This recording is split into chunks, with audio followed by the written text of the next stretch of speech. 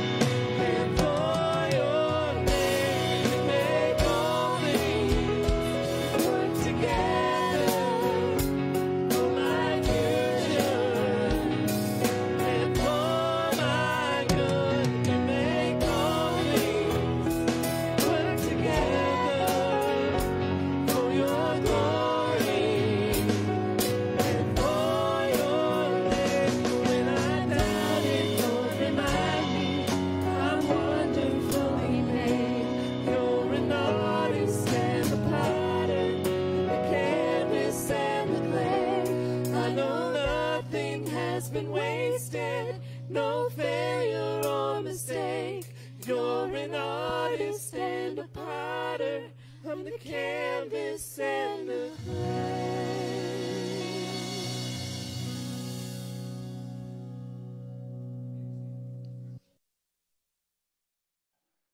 Good words.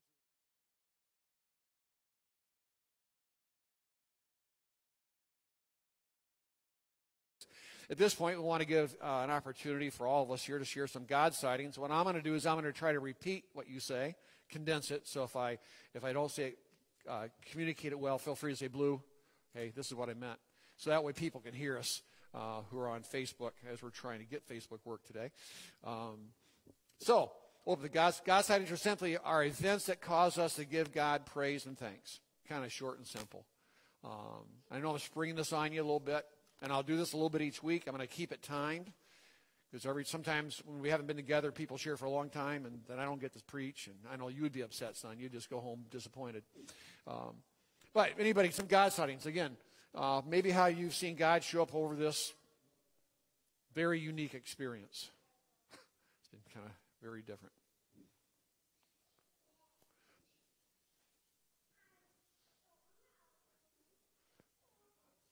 Yes, sir. Let's just stand up, please, and turn and look toward them so I can hear your voice. Okay, that's right. So we have an Airbnb apartment that we rent out, and this was yesterday or 2 days ago. It was 2 days ago. Someone rented it for the whole month, and his name was Jesus. And So Jesus is in the house for you. Okay. That's good. And we've been struggling about whether or not Cindy should stay home with the boys full time, and that was something we've been praying a lot for the past year or two. And that was kind of like we felt like that was kind of a nudge, like it'll be fine, go for it. Mm-hmm. Oh, well, praise the Lord.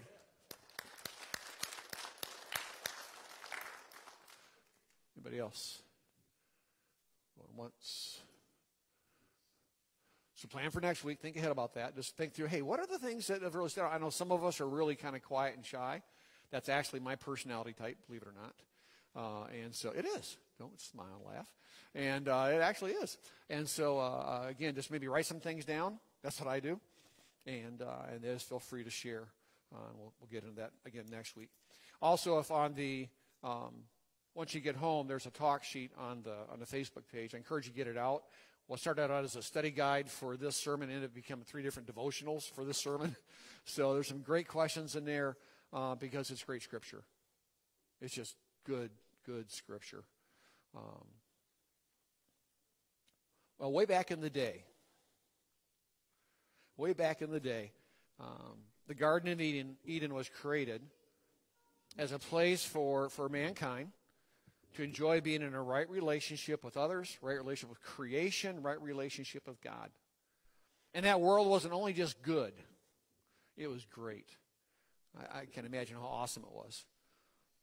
And since mankind rejected God's best for what we thought was better, and we still do that today, we've had to deal with a fallen world, a world that's different, a world that's separated from what it was intended to be. And the fruits of this estrangement are things like hostility, indifference, prejudice, and that gnawing feeling in your gut that it's not the way it's supposed to be. You ever had that feeling like this? There's more. There's got to be more to this. It's because there is. And I'm not saying things aren't great in this world. Man, I love my life. And it's great to be online with the people at home, and it's great to be together with you guys with some faces here. That's great. Not that you're not just faces, but people to interact with. And that's just awesome. As I was spending some time in Scripture this last week, just spend time with Jesus, God raised a thought in my mind. And this was it, is life is a journey to regain what was lost while taking as many people with you as possible. Life is a journey to regain what was lost, the original what was in creation, that right relationship, and take as many people with us as possible. And what happens is God draws us to that point of salvation, and He leads us throughout our lifetime till we finally become like Jesus when we meet Him face to face.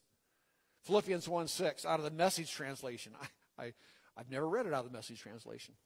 It says this: there has never been the slightest doubt in my mind that the God who started this great work in you would keep at it and bring it to a flourishing finish on the very day that Christ appears. He's in this process of bringing us back into that right relationship, back to what it was originally intended to be. And from the moment that mankind rejected God's best, God has been in the process of restoring us back to that perfect, sanctified, holy, perfect world. And the question for us today is this. Right now in our current situation, and all of our situations are different. There's a basic common denominator we all share, but it's all a little bit different for each of us. Right now in our current situation, how can we partner with the Holy Spirit to be part of that restoration plan? How do we partner with him in that plan, what he's doing? And, well, I don't completely know what the answer is, in this particular situation. It's kind of interesting. I do know someone who serves as an example for each of us to follow. We can look at his example, and that gives us our direction. This is good. It says, Jesus is a bold, reckless, fearless, and daring example of compassion in action. He's he was reckless in a lot of ways. He just stepped right out there, and you'll see some of that recklessness today, what appears to be reckless. He's an example of what it meant to be compassionate. Not just in what he said, but what he did. That's what made him stand out from the teachers of his day. He actually did what he said. And what he did is he really opened the door from a black and white world to really the world he wants us to be and become through his son Jesus. In a world that rejects the inferior, those alienated by their sin or their situation, Jesus is the keystone. He's the one who holds everything together for mankind to get back to where we're created to be. So life is really a process of getting back to what we're really created to be. That's just amazing for me. So join me as you look at the book of Mark. There's not Bibles in the back, so I apologize for that. It's just what we're doing during this time. But the book of Mark. And Jesus, we're going to look at here, is how did Jesus reach out to those who were separated, those who were alienated by their sin and situation, to kind of look for him as example. Because again, when compassion and forgiveness are put into action, they bring hope to the hopeless. Bring hope to the hopeless. And there's a lot of stories I could pick from. There's some great true stories in Scripture. How Jesus reaches out to those who are alienated, those who are the needed compassion. The Samaritan woman and the Roman centurion, the official, they were estranged and separated in that culture because of their race. The disciples were looked down because they were looked at kind of like country hicks. They weren't intelligent. They were up there from the hick country up in Nazareth, in Galilee. Women in his day were pretty much viewed as property or people who got things done. They were owned in a lot of ways and to be used. What does Jesus do? He becomes part of the followers. The women were there, and they were active. And the list goes on. And today I want to have us just look at how Jesus lived and reached out to those who were alienated by his society so that we can learn to do the same. So we'll go to Mark chapter 2. It's the second book in the New Testament, one of those easier ones to find. And we'll walk through this together. First example is the man with leprosy. The man with leprosy. And if you're in there in chapter 2, I'm going to go up. I'm going to kind of set up. Really, this is coming out of a little bit earlier here in chapter 1. But let me set the context. The context is this. Scripture says that Jesus had just had a long day of ministry. It was just cooking. Everybody was showing up there in Capernaum to see Jesus. And it appears that they're at Peter's mother-in-law's house, or Peter's house. We don't know which. So after a long day of ministry and not much rest, Jesus gets up early in the morning to go off by himself, it says, to pray. And while he's out there praying, kind of getting away and kind of getting his focus by being with his Father, Peter shows up with some of his buddies and say, hey, you got to get back to the house, man. Everybody's showing up. You will not believe all the people at the house. The whole town has showed up. And Capernaum would have been a pretty good-sized town. Well, Jesus' response there, you look, in verse 38, to Peter is saying, well, let's go somewhere else. which doesn't make sense to me in ministry because, hey, everybody's there. No, he says, let's go somewhere else. And he began to go to those nearby villages around the Sea of Galilee to begin to share his message with them. And then in verse 40, we see where the story gets interesting. While he's traveling, hitting these different places, a man with leprosy came to him and begged him on his knees, if you're willing, you can make me clean. You can cleanse me. What's interesting, when you look at the story in other books, in the book of Luke, he gives a little more detail. He says this particular leper was covered with leprosy. So I don't know what stage of leprosy. I get some different pictures to see different stages. So I don't know what stage it was, but the way it's discovered, this guy was not just a light case. He was just completely consumed by it. And in Jesus' day, leprosy was one of those diseases that was most feared. It could easily be transmitted, both by touch and also by through the air. And there's still no cure for leprosy. There's treatment for leprosy, so it doesn't get worse, but there's no cure for that.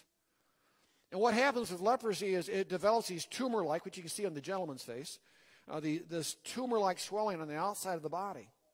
And over a period of time, as that swells and as that kind of festers, especially in the appendages, the fingers, nose, ears, and toes, they fall off.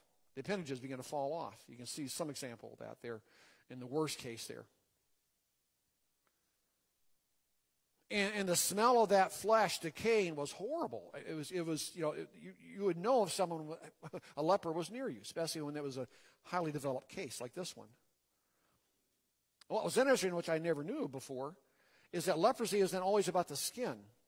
In the later stages, what it does is it begins to work into your organs, into your bones.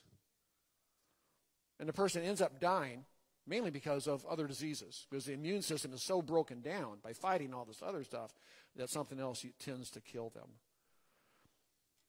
Lepers, what they were supposed to do in that culture, and I won't take you there, all Leviticus 13 is talking about is leprosy. Check it out sometime. I didn't realize how long that was, so I just read a little bit and said, okay, I catch it. Stay away from lepers. His point.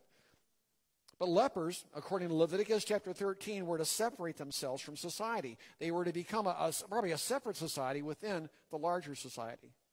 They were not allowed in the synagogue or church, that's what we would say today, or the temple. So a leper would lose their occupation, their dignity, and their families. Interestingly enough, this is kind of crazy. Lepers were also supposed to say how many feet you think away from others. 6 feet. I don't know where they got that from. I don't know where our guys got it from, but that's interesting in Scripture. And on windy days, it was 150 feet. Because of spreading. Again, lepers were supposed to quarantine themselves, not just for 14 days like COVID-19 here, but for their lifetime. Can you imagine the emotional, physical, and spiritual pain that those people endured? So in this true story here, if you continue to look there in the Scripture, this individual comes up and he breaks all the social distancing rules. He comes up to Jesus, he humbles himself, and he kneels before Jesus. And again, if you can continue to look in the text as we're going through here, or again, we're in that last part of chapter 1. It's amazing what he says. He says, if you're willing, you can make me clean. That's faith. He's not questioning whether Jesus can heal him. He's questioning whether it's really Jesus as well. If you're willing, you can do this. And he acknowledges Jesus as Savior and King by his posture, his physical posture. And he demonstrates his faith. So as you look at this leper, physically, his life was a wreck. And this is my interpretation. Spiritually, there was something solid there. Because of how he handled the situation. So I want to have you ask yourself a question here. And I just want you to think about this. I'll have you talk amongst yourself. I'll do that. Okay, you're with some people there. You can talk amongst yourself here. How would you have responded? And talk about it at home, there on the couch. How would you have responded when the leper failed to obey the social distancing rules of his day?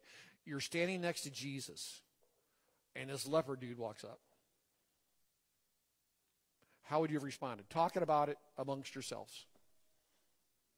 Mary, have a great conversation. I know, I'm just teasing. You're by yourself. I'm just teasing.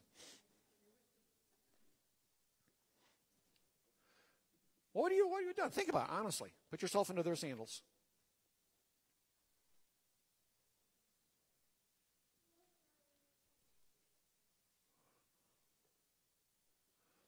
You know what the people in their day did? What they were supposed to, at least according going back to the Old Testament, they were supposed to take rocks and sticks and pelt the people and drive them away. But look at verses 41 and 42. Scripture says Jesus was indignant. He reached out his hand and touched the man. I am willing, he said, be clean. Immediately the leprosy left him and he was cleansed.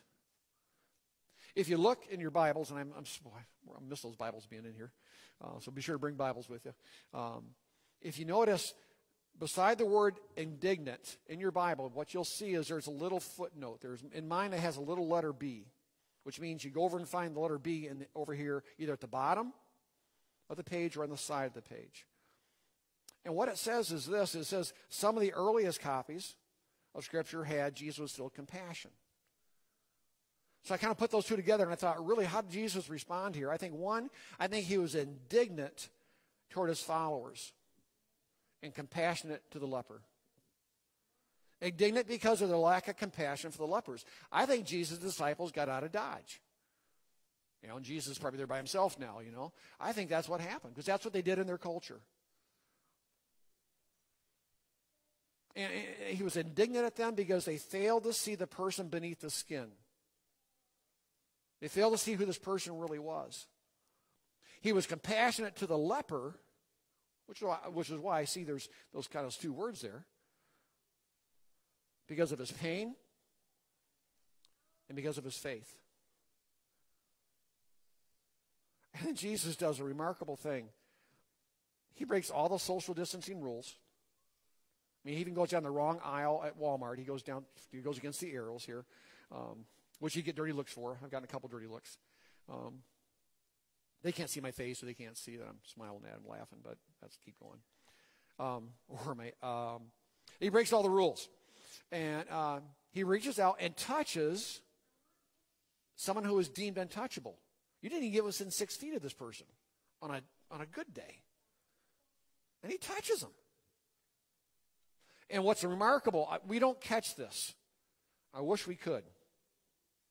Think about those pictures of the lepers. It says Jesus healed the man's disease immediately. So picture that worst picture up there. Basically, everything's red. And the nose is not there. Jesus touches him and heals him. Immediately, there's a nose. The skin is nice and soft. It's supple. It's way skin, perfectly healthy skin. I'm thinking, what was that like? I never thought about what it would look like until I worked on this talk. I thought, man, that had to be amazing. And this morning, how do you treat those who are alienated and discriminated against because of their situation? Maybe it's that kid at school. Maybe it's that person at work that drives you nuts, who makes the staff meetings go real long, okay? Maybe there's someone of a different race, different background, I don't know. But in light of Jesus' example, how should you respond? I want you to think about that. We're thinking application here, because you probably know these stories very well. But we don't always think about how they apply. And what does God need to change in your heart to change your actions? See, our culture says change the actions. It doesn't work that way. If the heart doesn't change, the actions will go right back to where they used to be. If there's no Jesus, there's no change. There's no change, we'll always be where we're at. So what does God need to change in your heart? Is it an attitude? Is it a prejudice? Is it something maybe was passed down? Is it something? I don't know. And then how can you better engage those who are different than you?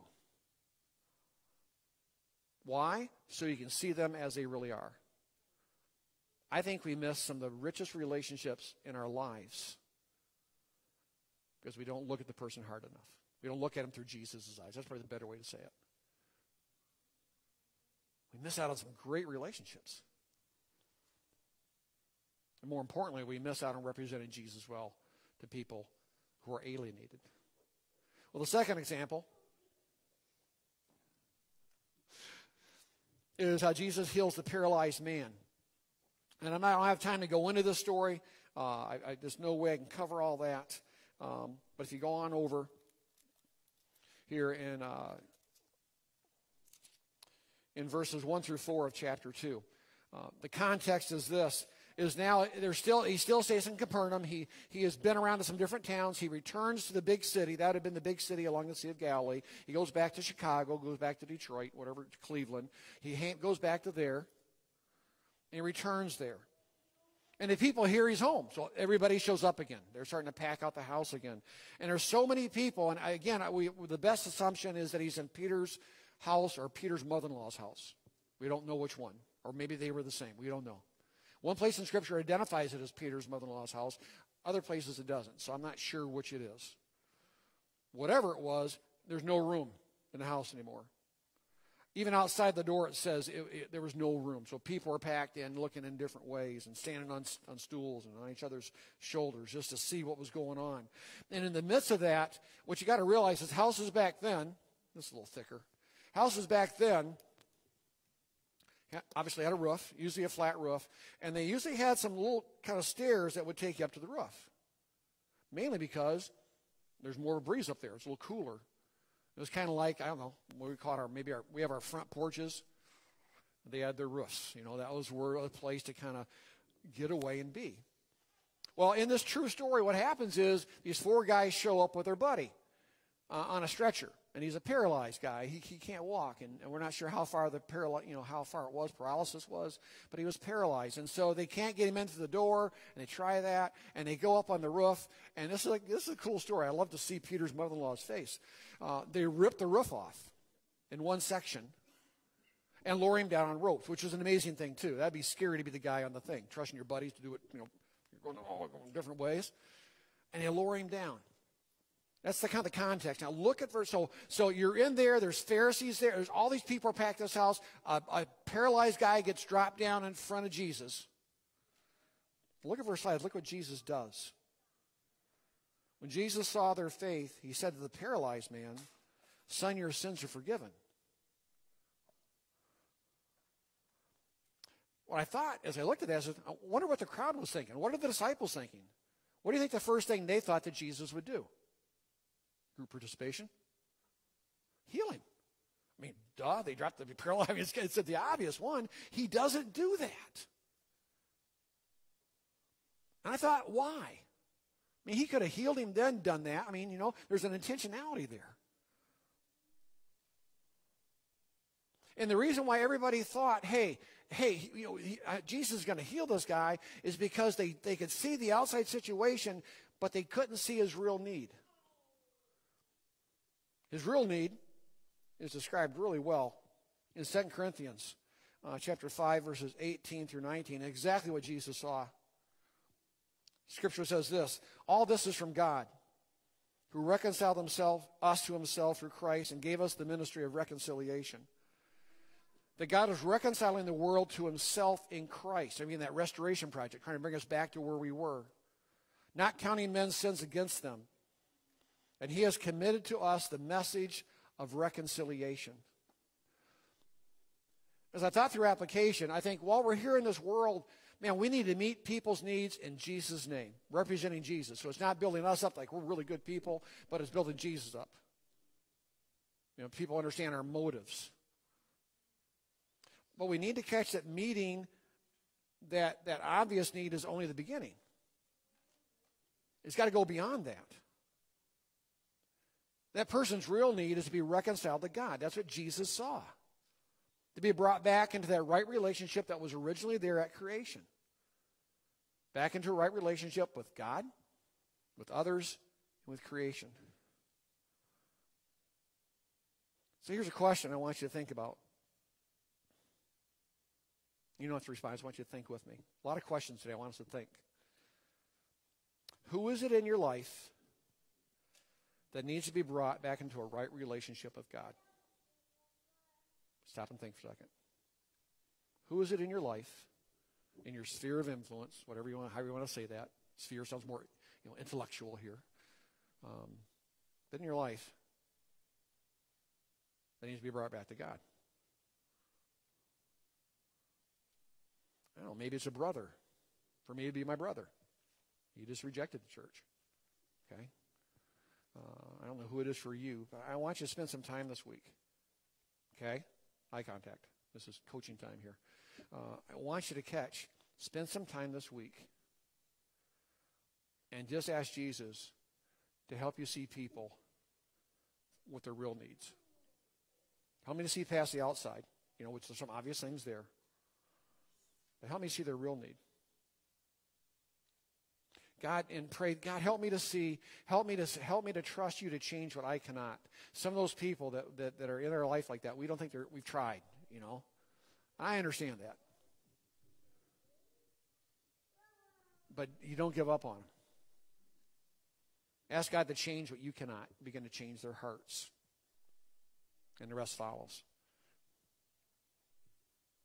And one of the most remarkable ones is the whole idea here of Jesus reaching out to Matthew. And again, I'm just going through the text, just kind of following along here. We're now in verse 13, just walking through. Again, things are still crowded. And so Jesus heads, it's so crowded in the house, so it appears what he does is he gets out of the house and heads to the shore of the sea. There's a little more room, a little more elbow room, a little more people. He can interact with people. Where if you were in a room in a house, a smaller house, you'd see just a few people. So he heads out along the sea. And as he's walking along the seashore there in Capernaum, his followers are following him, the crowd's following him. And he notices this guy named Levi, a.k.a. Matthew. That's how we would know him. This man named Levi, who's working a toll booth, like tax collecting place. Where the fishermen came in from the shore, that's where they paid their taxes. Look here in verses 13 and 14. It says, once again, Jesus went out beside the lake. A large crowd came to him, and he began to teach them. As he walked along, he saw Levi, son of Alphaeus. We know him as Matthew, sitting at the tax collector's booth. Follow me, Jesus told him. And Levi got up and followed him. Understand the context. Picture that we've been taken over by the Soviets. And we've been taken over by the Soviets for years. Okay? And that Fred Peterson guy, he went over to the Soviets. I can pick on you a little bit just to make this point. And now he's collecting all your taxes. And not only does he collect your taxes, he raises up to get a cut for himself. And when you study Levi, he was underneath another tax collector. They had a kind of a system, which is kind of crazy to think about. He had to pay some of the money he collected to his boss. How'd you feel toward Fred?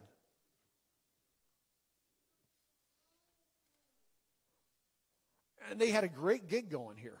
And nothing that people could do about it. In that day, Matthew would, as a tax collector, would have been barred from attending church. They couldn't testify in a trial. You know why? Because they couldn't trust him. They couldn't be a witness. They were considered, this isn't a nice way to say it, traitorous scum. And they were despised for their fellow Jews. When it comes to the fishermen right along the coast, Matthew, Levi would have been public enemy number one. There's just no question. So a question to think about here. What do you think Jesus' followers in the crowd are thinking as Jesus asked Matthew to join him? Think about how radical that was.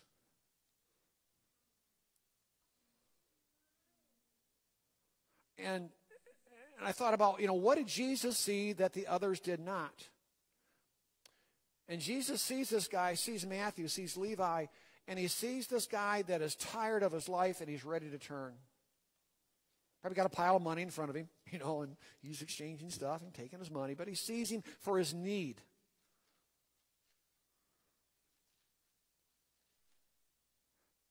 And when you read the rest about Matthew's life, man, Matthew turns around huge in a major way. And it was scary for him to do that. See, back in that day, if you were a tax collector, it was kind of like the mafia. I have an offer for you, Matthew. And you won't refuse. I can't do that very well. But actually, when he left the tax collecting business, there's probably a hit put out on him. You don't leave the mafia. You don't leave the tax collecting job. But this guy risked all this stuff, and he turns around in a major way. He leaves his income, he risks his life, he leaves his friends, and eventually he's killed for his faith. And what I love about this is Matthew went from an outcast to a disciple. And he became the writer of that first book of the New Testament, which all of us read today. Amazing. So what did the religious folk of Jesus' day, the Pharisees, see when they saw Matthew in the crowd at Matthew's party? When you look at the text, they're going, why are you hanging around these sinners? All they could see is sinners in need of rebuke or discipline and punishment. I thought about what didn't the religious folks see? What they didn't see is their hypocrisy and their own sin. And we can be like that today. Look what that guy does. I don't do as much as they do or whatever. We justify what we do. It's hypocrisy. And I thought, what did Jesus see in Matthew that nobody else saw? Jesus saw a sinner in need of grace, just like you and me, before Christ, who had incredible potential for the kingdom. So this morning, there's my really cool picture. I'm so sorry I got behind. I'm not used to. From the moment that mankind rejected God's best, God has been in the process of restoring us back into a right relationship, back to a perfect world. That's what his plans are. And again, I encourage you to check out that talk sheet. And begin to think through for yourself. Right now in my current situation, whether you're back in school in the fall or not, I don't know. Whether you're going back to your work, whatever that situation is. Right now, my current situation, how can we partner with the Holy Spirit to be part of that restoration plan? To see people as they are, not as they are down here, not their situation. And just enjoy the ride of representing Jesus in our culture, which Jesus needs to be seen right now. It's seen in our culture. There's no question. So again, I encourage you to take that devotional guide that is again on the Facebook page. Download that. There's some good questions to make you think. Questions I haven't asked here, and just to help you work through what that scripture means. I want to compliment you. You did a great job with Callie expressing your thanks to her for her ministry here with words and actions. That was kind of cool to watch and watch different things, and great job giving. And I understand that for many of you, you can go and worship, you can go and get ready. I understand that for many of us during this time, giving back to God at this time seems scary to us. It does. Your fear of the future has caused you to do what God wanted a lot of us to do all along. It's called save. We're not so good at that. But it's caused us to save. But again, don't let your insecurity about money keep you from giving back to God a little bit of what he's given to you. Tithing and giving have always been about trusting God. It's not about paying bills. It does pay bills. I know that. But biblically, for us, what it does is it stretches our faith. It increases our trust of God. So I'd encourage you during this very unique time, prayerfully discuss if you're by yourself at home or you're an individual, think about it and pray about it. As a family, spend some time discussing that. Husband and wife, decide on what you plan on giving, and then trust God to meet your needs. He's very good at that. You can give online, again, through our Facebook page as well as the website. You can give by cash or check. You can either mail that into the church address. You can Google that and find us that way.